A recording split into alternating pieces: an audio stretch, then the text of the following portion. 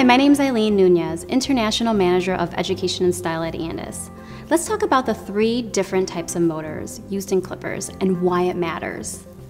To select the right clipper, you must first understand the different type of motors that clippers use. Magnetic motors. These deliver reliable power, high blade speed for tapering and general cutting. Fine to medium hair textures will feed and cut well with the magnetic motor clippers. Pivot motors generate high power, but at a lower blade speed. Whisper quiet, cool running, and long lasting. They are ideal for cutting thick and heavy hair. They are also able to handle the damp hair with less motor strain. Rotary motors.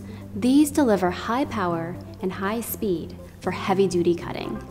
Thanks for watching, and don't forget to share this video.